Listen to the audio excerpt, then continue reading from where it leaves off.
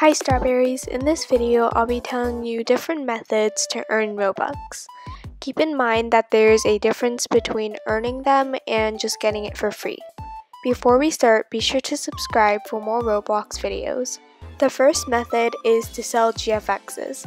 This by far will earn you the most Robux. I've earned about 800 Robux just by doing this in about a course of 1 to 2 months. What you want to do to start is to make a shirt or game pass that people can buy in your Roblox group or game and set a price.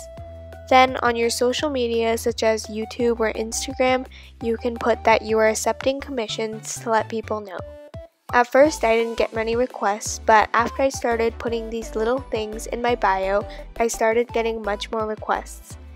And you don't have to sell only GFXs, you can sell intros, thumbnails, channel art, and more. The second method is similar, but it is to sell clothes on your Roblox group.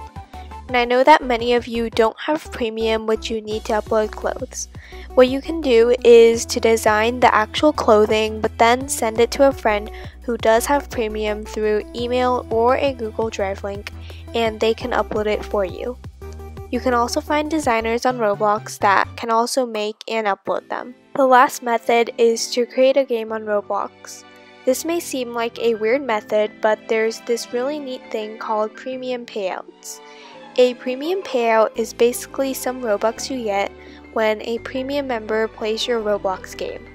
So if you host a meet and greet or make games for other people and a lot of premium members play it, you'll get a premium payout.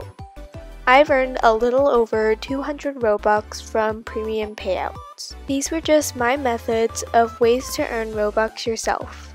I hope this video helped you guys, and if it did, subscribe and leave a like on this video.